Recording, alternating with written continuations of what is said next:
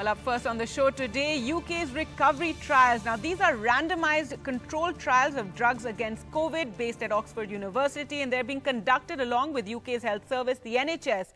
Almost all acute hospitals across the whole of the UK, that's 176 in all, have enrolled 6 patients, and there are more than 11,500 patients taking part so far and have been testing 6 different treatments against the normal standard of care. Now, a data safety monitoring committee has also access to all the outcomes of the data and regularly looks to see how things are going. One of the big breakthroughs of these trials has been the use of steroid, dexamethasone, that was found to be very, very helpful in critical patients. So to talk more about these recovery trials, we're now joined by Dr. Veer Pushpak Gupta. He's a member of the NHS and he's been following these trials very, very closely. Thank you so much for speaking to us. First, tell us, how vast are these recovery trials?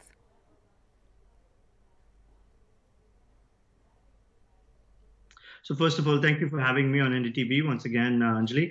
I am part of the recovery trial. I'm one of the physicians that are doing some research in regards to the recovery trial. A recovery trial is a pan-UK based trial.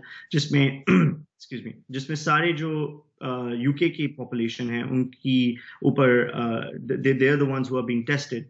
And the testing that we're doing is based on the drugs that can reduce hospital admission, reduce hospital stay, and also improve the patient's symptoms as we go along. So dexamethasone had shown a lot of improvement in patients that were in hospital. It reduced inflammation in the lungs, it reduced the immune response, and it helped patients to get out of the hospital faster, and it decreased the amount of ICU admissions needed. So dexamethasone was one of the most successful stories of the recovery trial, which it is in part right now. We are still continuing this trial. We have to go through different phases. Every trial has 4 phases of clinical testing. So phase 1, phase 2, phase 3, and phase 4. And as we go from one phase to another, we increase the number of patients that we try the medication on. So how important have the different arms of the study been for doctors across the globe in guiding them towards viable treatment methods?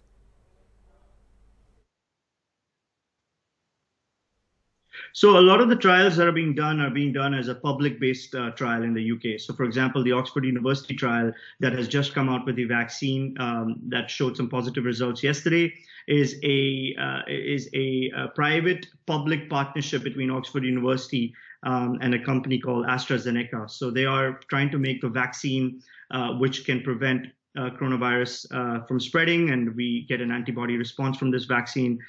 So they had very positive results. They tested 1,700 patients, and they saw 100% antibody response in all of them. This is a very, very positive response. So they saw T cell response in 14 days and antibody response in 28 days. That's a very positive trial for the prevention of coronavirus spread. The other trials are obviously going on in terms of remdesivir, in terms of dexamethasone, and also a new company, Synergane, which is a Southampton-based company that came out with their trial findings yesterday, in which they're using interferon beta, a vaccine trial, which is a totally different mechanism of trying to get an immune response. And then there are trials going on in China, India, Russia as well. So the WHO has their own trial going on. So there are many trials at the moment, but I think the important thing is that we find the right medication with the least amount of side effects for the population. All right, Doctor, now just explain to us, how is it that the recovery trial in the UK has been more successful where, big trials in the United States and even the one by the WHO have not been seen to be as useful?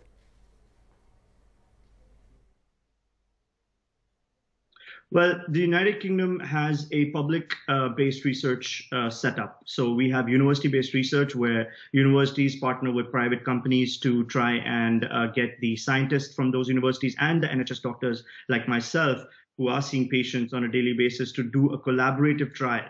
So what the research shows in the university is then practiced in the hospital setting by doctors like myself and by other colleagues of mine. So that it's a public partnership with the universities and the university-based hospitals. I think that's a very good system because it allows you to get a proper research-based findings before we set it out to the public. In the United States, they have a similar system, they have a similar setup, but it is more private-based and more private company-based. So if you look at the results that are coming out from Moderna and from Novavax, these are all private companies. They have been researching on their own. They've been getting government grants and investors to invest in them. But it is not a private setup. Eventually, however, they will have to get FDA approval before any of these medications and vaccines get sent out to the market. So the UK, I feel, is a little bit ahead of the game in terms of getting the vaccine out and getting the medications and research done because of the setup that we have with the NHS and the universities together. And do you think now there needs to be more coordination between countries across borders on all this research that's taking place?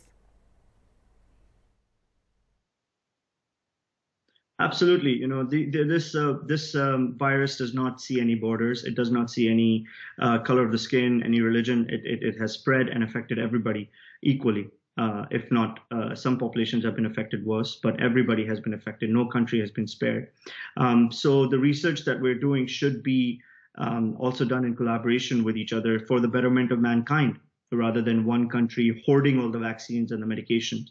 It's very similar to space research. When we want to go to new frontiers, we collaborate with other nations. And I think nations like the UK, the US, China, India, Russia, all have to step up and be world leaders in trying to find a cure for this and trying to help everybody, really. And I really have big hopes from the Indian vaccine program, because they have known in the past to be very effective, and they have, we eradicated polio from India, which is one of the biggest diseases that the world had ever seen. And India did a very, very good vaccine program to eradicate polio, which was also appreciated by the WHO.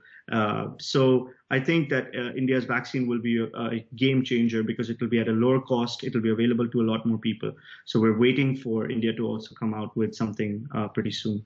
See, I'm not really sure in terms of the data of the other two. I think Solidarity is the WHO trial that is going on, if I'm not wrong. The WHO trial obviously encompasses a lot of different countries, a lot of different scientists coming together, and coordination happening between borders. I think that's always harder to do in any sort of trial.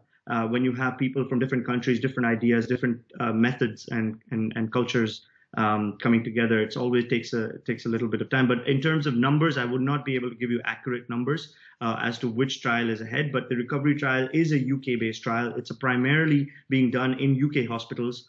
The data is being sent to from different hospitals to the primary center, where they're collecting it and then seeing the responses. So every doctor that is in the NHS can take part of this in this trial and send data into the recovery trial to see what we're coming up with. So I think it's a little less complicated to coordinate the recovery trial because it's based in the UK. All right. Well, thank you so much, Dr. Gupta, for speaking to us, and hopefully we'll have more breakthrough findings from the recovery trial.